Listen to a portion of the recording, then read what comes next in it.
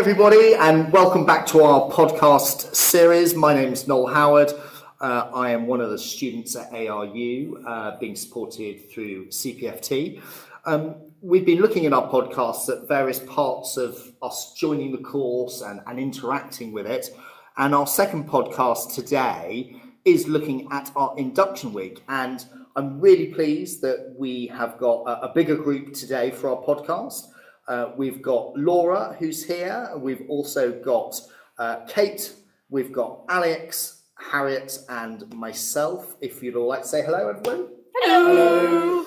So just to let everybody know, we're also from different trusts as well, which I think is great for the students to understand that we're all on the same course with ARU, but our actual employment is through different elements within the medical sector.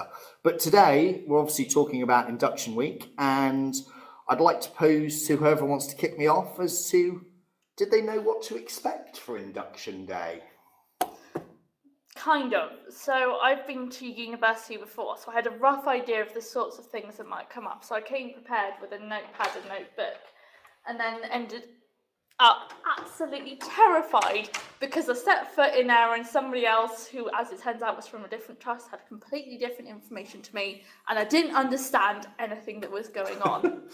It's an interesting fact there that, you know, I don't think people realise it because we're all on the same course. We just presume we'd get the same blanket information, but I did notice myself that from being with CPFT to some of the people being from NWAF, that I think everyone got a slightly different idea, because some people had laptops and some people didn't, and some people just came with themselves. Yeah, I mean, I showed up and the person that I was speaking to had been in their placement in their base ward since September, and I hadn't even been allocated mine at that stage. Which is interesting, and I think sometimes that communication is always a difficult one when you're dealing with so many different people in different elements within the trusts. I mean, what did you think, Alex? So for me, it was obviously completely new, as I've never been to university before. So when I got there, I felt quite daunted because I had all these senior education people talking at me, and I wasn't sure whether I was going to be able to take it all in. Did you feel it was a bit of an information overload? Definitely felt like it was an information overload. Then I felt like really stressed because I thought we were going to get the uniform on that day, and then we were told that it was going to get posted through the post to our houses, and then I was like, what if the size is wrong? And then your mind just starts going wild. And it does keep on sort of spinning. The uniform was an interesting one. I mean, what were your thoughts about, you know, when your induction day and what was asked of you? Yeah, I was expecting to go in. They said they would measure us up and that the uniform people were coming in, and then we rock up on the day and they say, no, they won't come because of COVID. And you think, how many things are because of COVID? And yeah, in the post, it was rubbish. We had loads. I think everybody had a problem with the uniform. And we all know from ordering any clothes online, you know, the difficulties you have. I mean, that was certainly one element. I mean, I look back on it now and it's a blip in the landscape, really. But at the time, it's sort of like a major issue, which is probably what we all do. And it's great advice to others listening that what you think is maybe important at the time, in the grand scale of things, isn't so, you know, as you step further into the course. I think, but in general, though, as the day went on, I sort of felt less and less daunted because I realised these educated people were kind of just trying to help. They weren't trying to make us feel anxious. They were genuinely there trying to help us understand that university is a safe, fun, exciting place to learn. Do you agree? Yes, definitely. Yeah, I had a manager. Luckily, my manager came in and was like, Harriet, keep calm, stop panicking, you're going to get through this. And that was very much the tone of the day, I felt. But it's an interesting point you said that sort of about your manager. I must admit, some of my concerns were alleviated in the field.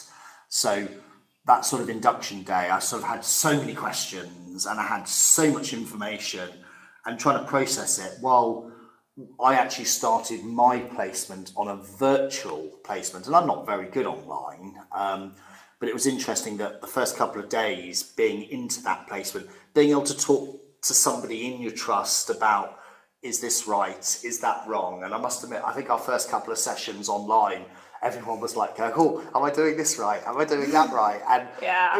which is great, because when you're in a massive room on induction day with like 100 of us, and all those individuals are trotted in front of you going, oh, this is so-and-so, and they're head of this, and they're vice president of that. And it's difficult to want to ask all the questions on the day. I mean, did you guys feel it's more of the information's thrown at you, but you can't necessarily process it that quickly? I think you need more than a week, really, because I went on to placement and even the nurses were shocked that we'd only had a week introduction and then straight on placement. And you're not the only person to have that comment, because so many of us also came from not necessarily a medical background as well. Yeah. So just core skills and some of those aspects, which obviously is a little bit more than you're ever going to give someone on induction. But would you say you felt prepared for induction day? Not hugely, I will admit. I felt prepared in the fact of I knew roughly what I was supposed to bring, but other than that, I just had no clue what was going on. I'd had frantic emails telling me that you had to hand in this bit of paperwork, and I think I was just so stressed from the whole application process, and then you have to take in the other things, and it was, for me, a slight bit of a mess. Yes, I mean, I can agree with elements of the. I mean, we joked in the first podcast over who wanted what bits of paperwork, and that was still slightly ongoing even on induction day. I suppose what I liked though, induction days felt like I'm on the course. To me, it felt like the first formal aspect of, I'm at university. Definitely, Yeah. and I remember I even wore a suit and tie. I can't imagine you in a suit and tie. To be fair, it's funny you say that, because I love watching what everybody turns up in, because you're always worried, aren't you? Do you go casual? Do you go smart casual? Can you get away with just your trainers on? Yeah. I know somebody brought in scrubs because they thought that we might be having to wear medical uniforms Yes. all day, and I was at the stage where I was like, what are scrubs? I don't know what you're talking about. Do you think, I mean, we've all had similar experiences across the board. If you were going to run the induction day again for like the new students, I mean, what advice would you give them? I would put up a massive poster there that says keep calm and don't panic, because I feel a lot of us were doing that and we just needed to see that in block letters. It's a nice simple thing to do. What about you, Alex? I think if I had a chance to run the induction day, I'd start the induction day off with like apple juice and orange juice first with the coffee, so everyone can talk to each other and get to know each other a little bit, sort of an icebreaker, if you like. Slightly more adult integration. Yeah. This isn't like first day of school. No, exactly. Yeah. No, that's really interesting. Kate, do you have any words of wisdom of how you'd like to alter maybe an induction day? I would have, I love what Alex said, but I think I would have a timetable, because I feel like we were all sat there waiting, not knowing what was coming next. So if we had a little plan of the day, that's what I would make. And that structure, I think, it hits the nail on the head. I agree.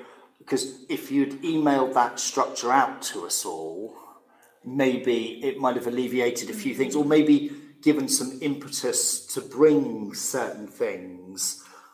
I think the panic would have gone as well. We were all sat there, and throughout the day I felt like they kept saying, oh, it's okay, you're all right, you're at university now, we're here to help you. And that happened a lot, and it kept going back to that when people would go in the hall.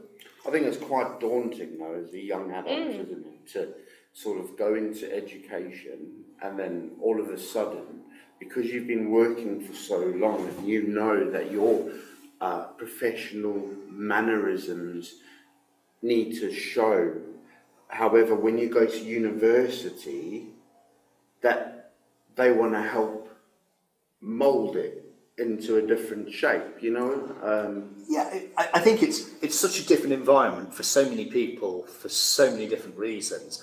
I think the one common denominator was a lot of information at one point, followed by an inset of panic across the majority of us. And a lot of that panic, none of us really understood till probably 10, 12 weeks into the course, when we all started to talk more to each other, especially from different trusts, and we would all find out some similar, similarities to the issues that everyone was experiencing. I mean, I as I said, we look back now and some of them are funny, and we can joke about a large proportion of them, which is great. But it's interesting. I mean, if I was going to give any words of wisdom, it's to somehow tell people, maybe everything's going to be a little slower.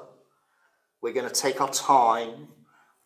We're going to try and alleviate some of that stress, and maybe not throw so much at all everyone, so that people maybe don't feel out those stresses. I mean, Laura, did you feel that you had anything that you'd like to say in regards to how you'd like the induction day to be? So I've known a lot of people that's done the course, so I kind of went to my cousin and friends beforehand. You had some insider knowledge. Yeah, but I think the only thing that scared me was the day, if I couldn't actually find where induction was, I got lost. Do you know what? None of us had. Do you know what? That is a brilliant point. Directions, where to park, where to cycle your bicycle, where to get off the train, which room you're in. Are you in the right room? I'm forever panicking about those things. I followed the crowd and was scared that I'd actually gone into a lecture With nurses. But I hadn't, I was in the right room. No, that's good. I remember there were so many things I was panicking about that day that seemed trivial. I managed to spend the entire night, I was told I needed to bring in some GCSE certificates, and I spent the entire night hunting the house for them and couldn't find them. So I was like, this is going to end my career before it started, at that level of... I suppose with the process of getting you employed, it worries people a lot because of this. Maybe some of the terminology in the emails makes you panic, and so you get to induction day probably a little panicked and flustered that are you in the right place with the right people, and have you actually got all the right paperwork for the previous process. But in all essence, here we all are having a joke and laughing about those things that we were stressing so much about at the time. Which is really great, because hopefully people listening to this will realise that... I mean, as a student, as a new student who's never been to university before, if I'm honest, I came in with a fact of, you don't know what's going to happen, so just let it go. Just enjoy the day, and enjoy that you're in a new education setting and you're ready to learn. Well, on those pearls of wisdom, Alex, I think that's a fantastic place to leave our podcast, to sit back, take it all in and enjoy. And I hope you guys have enjoyed our